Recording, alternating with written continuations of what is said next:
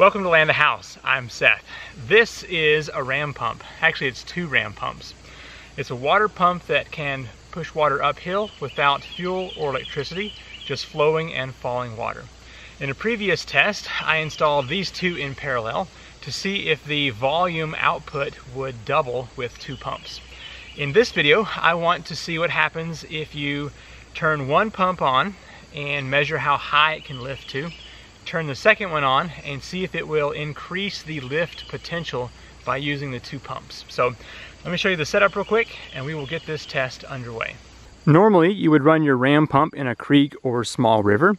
In this case, I've got a 5-gallon bucket with garden hose and a float valve, and that will supply the water for this test.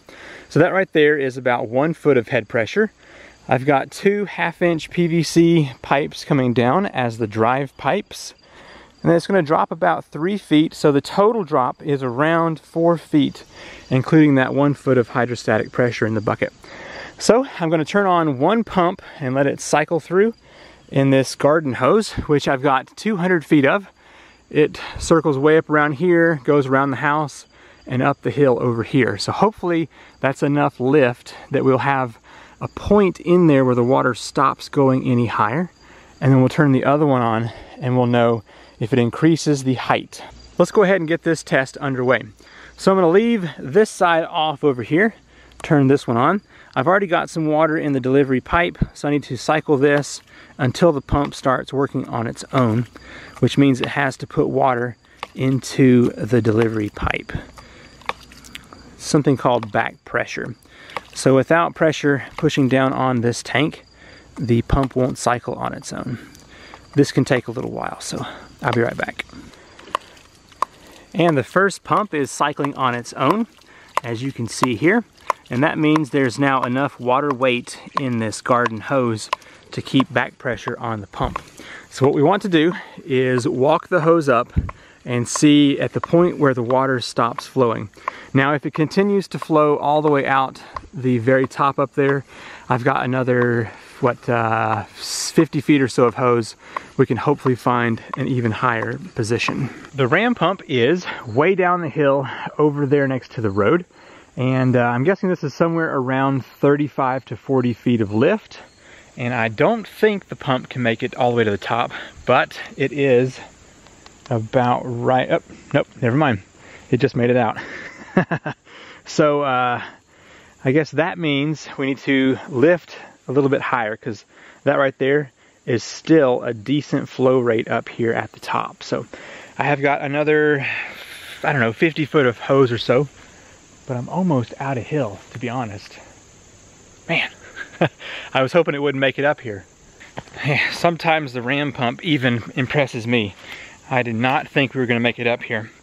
So I guess what I could do for this test is drag the pump back up the hill a little bit, and that would reduce the input head pressure, and it would hopefully not make it up here anymore.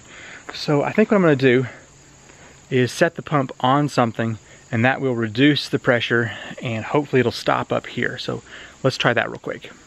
I think at this point the best thing to do is to close this off and just drag the whole system up the hill, and that will hopefully reduce it by about 1 foot or so. So if we go to about maybe right here, I think that's about 1 foot of drop there. So let's try that.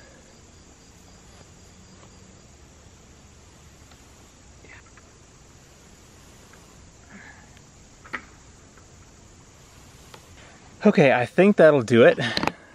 That's probably about 1 foot. So I just dragged it back up the hill a little.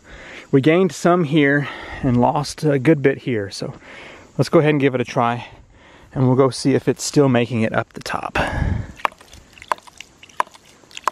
Nope, not yet. We still have flow up here at the top, so I'm gonna have to go reduce that some more. Oftentimes in my videos, people say, why do you sound out of breath? Well, one reason is because I climbed 40-foot hills 15 times in 20 minutes. But anyway, maybe I should give myself some more break between climbing so my voice doesn't sound all like exhausted. I pulled the pump up some more, put those little 2.5-inch couplings underneath. So hopefully now we don't have as much head pressure. Let's go up here and do the test again. Darn it. Still pumping up here. Okay, this is getting ridiculous. Let me go drop this down even more. Basically, I want a flat bucket. Anyway, adding this little box under here wasn't enough with these couplings. So now I'm gonna add this 6-inch pipe. And to be honest, we've got like 2 feet of head pressure now. The pump should barely even work. As I walk this hill again and again and again, if you need a pre-assembled ram pump, I have them for sale at landahouse.com, Amazon, and eBay. Links in the description down below.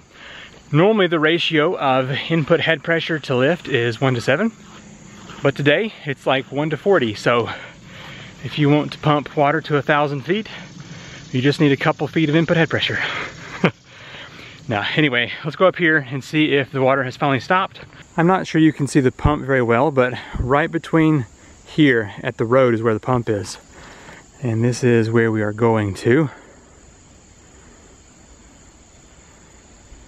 I know the camera flattens everything out, but we are still getting a trickle up here, which is cool, but frustrating for the test. So I'm just gonna consider this right here good enough.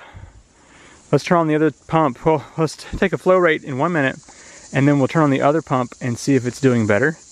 Because of the slowness here, I think I'm gonna just do 30 seconds on the timer, and that way we won't be sitting here forever. I'm a little bit concerned about my storage tanks running out since the other ram pump is turned off today. So 30 seconds on the timer, and go.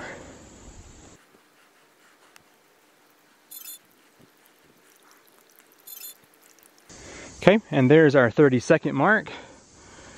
Looks like we've got 4 ounces, which is a half cup, or for you metric people, that is not on the chart yet. So you'll have to do your own conversion. All right, let's go down to the pump, turn on the second one, and see how much this increases.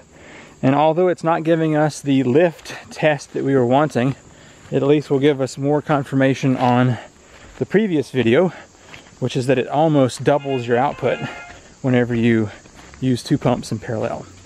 Now the question was asked, what happens if you just step up the size of the pump? Excellent question. That's exactly what I would do if you have sufficient water. The only reason I could really think of that you would use 2 parallel small pumps instead of 1 big pump is if your water is seasonal. So a single 1/2-inch pump is going to consume about 2 gallons per minute, roughly, a little bit less than that. And so if you only had that 2 gallons in the summertime, but in the wintertime you had 4 or 6 gallons, you know, you could turn on the second pump and not worry about having to swap out drive pipes and pumps. You could just turn on another one. So, okay, so here's the deal. We're going to turn on the second pump, and hopefully they will work together, just like that. Now this one doesn't cycle as hard because of the 90 that's up here in the drive pipe. I didn't have the fittings to do any better than that. So it's not as good. But now let's walk back up here again and see if our output is better than a 1/2 gallon in half a minute. No, whoops. Let's see if our output is better than 4 ounces in 30 seconds. Man, if we were getting a 1/2 gallon in 30 seconds from a 1/2-inch pump, it'd be pretty impressive. All right, here we go. Let's see what we got in 30 seconds again with 2 pumps running.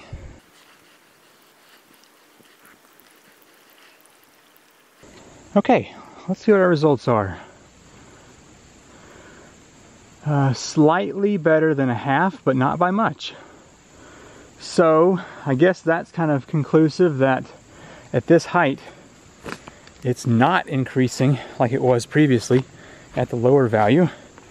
So I'm kind of wondering if maybe it's just reaching its max and it's not going to increase the flow rate out. I think that's what I'm gonna go with. I don't really want to walk back down that hill, but I have to do it a couple more times. So here's what I think's happening.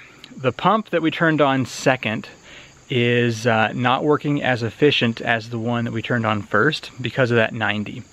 So I'm guessing somewhere up this pipe the water is going to stop with that second pump, which means we're basically just using the one pump still all the way to the top. So to test that, let me turn off the original pump and leave on the second one to see if the water stops coming out up here. I think it's going to. Should be a fun little experiment. Okay, turning off the original pump. So we're just working with the secondary one. Let's go see if the water is still coming out up here or if it has stopped somewhere in the pipe.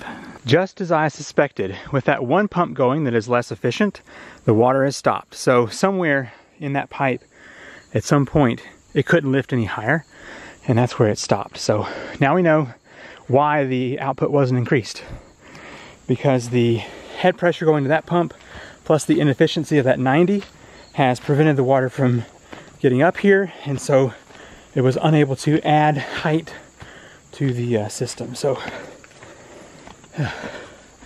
I think that pretty well concludes that we are not able to get any higher lift off of adding another pump. So what are some things you can do to add the height to your system? The number one is to increase your head pressure. As you saw, I had to come up another 2 feet to get this to slow down. And so if you were to add more head pressure, then you would have higher lift potential. Now what if you have to go really long in your creek to get that extra head pressure? You can install a standpipe with supply line, and that will bring the source closer to the pump and yet still let you have more head pressure by going further up the creek. Another thing you can do is to add an inline valve to your delivery pipe. Basically, it works kind of like a giraffe's neck. So in a giraffe, as the heart pumps, the blood is pushed up through valves and then sits for a second before the heart pumps again and pushes up to the next stage. So with the ram pump, it's kind of the same deal. You can put a non-return valve in the delivery somewhere, 10, 15 feet up from the pump. So as the pump cycles, it'll push water into that valve. The water will rest on that, which kind of takes some of the pressure away from the pump, and you can lift a little higher. Not much, but some. But anyway, I feel like this test concludes that adding more pumps, you're still going to pump to the same height. So that was the results that I anticipated, and I think is pretty well concluded out of this test. Well, I'm going to pack all this stuff up and film some more videos. If you've enjoyed this one, please hit that subscribe button and leave me a comment. I get thousands of comments a week and I can't respond to all of them, but I enjoy reading what you write, so definitely give me a good message down below. Thanks for watching. Bye.